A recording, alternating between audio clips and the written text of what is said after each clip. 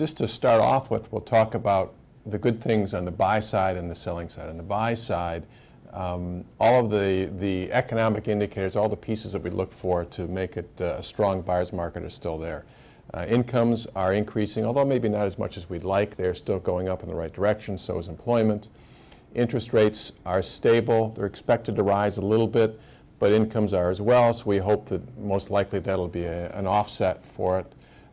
Inventories are rising in most areas and most price ranges, particularly more the upper end, but that's giving buyers more choice finally. They've been looking for that for a long time. In general, it's been a good overall opportunity for buyers. On the selling side, this is actually kind of an unusual market and has been for a couple of years, where it's been both a good market for sellers and buyers. Values are rising. Now that's good for buyers and sellers. It's creating equity, and two-thirds of sellers are also buyers as well. So it's creating that equity and creating that jump in the market. So value increases are great for sellers. The fact that interest rates are stable, keeping buyer interest there. Looking at buyer interest for the last few months, and really the trend's gone throughout the year, we're still seeing web activity, so people online looking at houses still rising.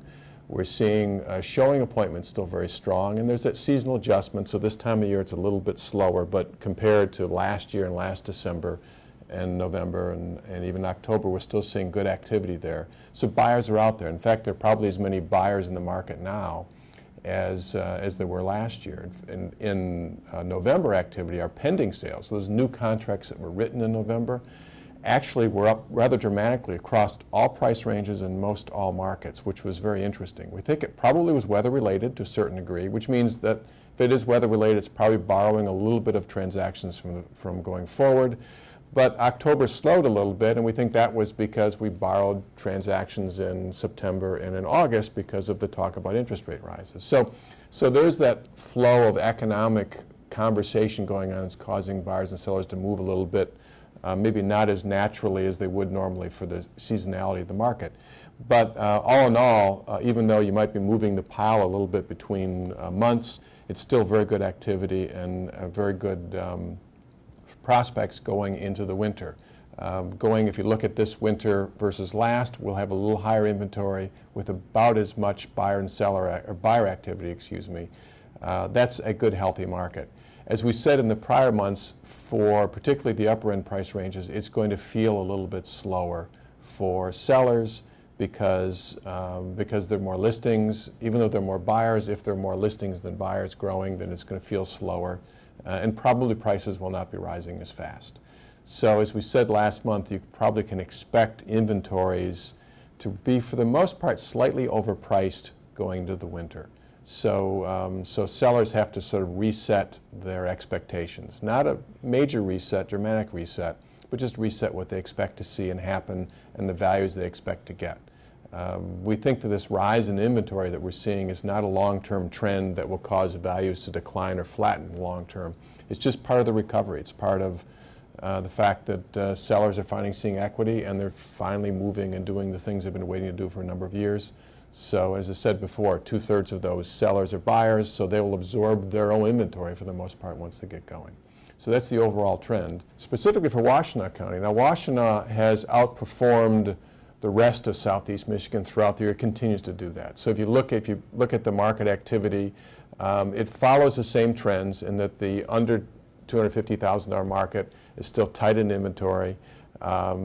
Still sales are strong. Month supply of inventory is under 2 months.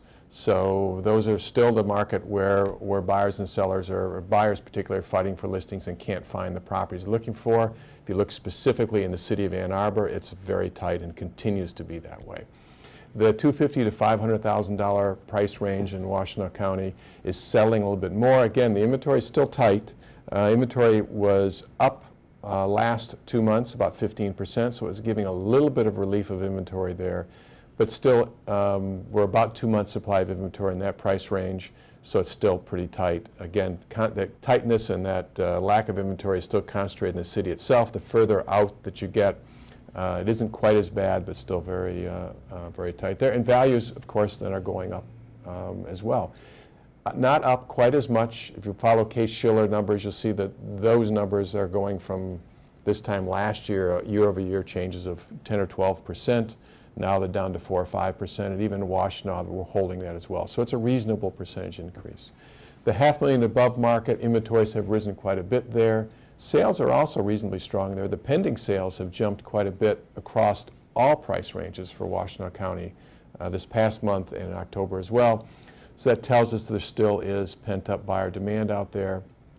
And also, at least for the upper end, more listing inventory.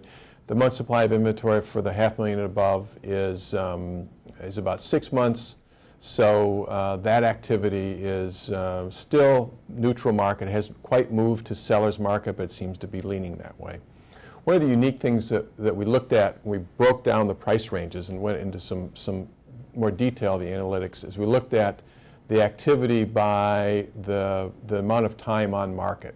Most of the activity, most of the transactions, no matter what price range, are happening on homes that have been on the market less than 90 days. 80% plus transactions are for homes that have been on the market less than 90 days. But if you break that up into other segments, like how many homes selling in 10 days, 10 to 30, 30 to 60, and 60 to 90, et cetera, you find that across all price ranges, and we did this by how many buyers per listing. And across all price ranges, in those listings that have been on the market 10 days or less, there's about 1 buyer for every 2 listings.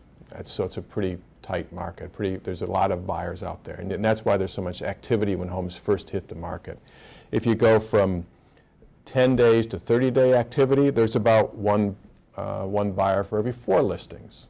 So you can see as the days go on, your activity is going to settle quite a bit.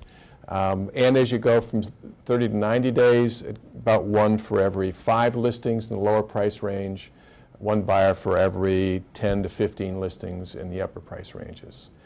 Now when you go to the over 90-day category, that's where you see the split dramatically, particularly in the upper end. In the upper end, over 90, you've got 1 buyer for every 50 plus listings in the marketplace, whereas in the under 250, it's 1 buyer for every 15 listings.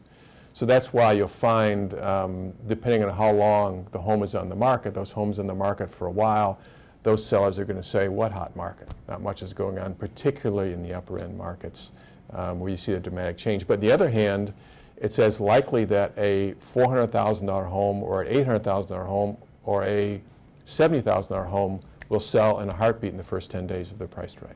So there's an equalize. The first 10 to 30 days in the market is very equal no matter what price range, but after that it slows down dramatically in the upper price ranges. So Washtenaw County, good activity, still probably the strongest county in the market, maybe next to Kent County and Grand Rapids area, but still all good economic activities.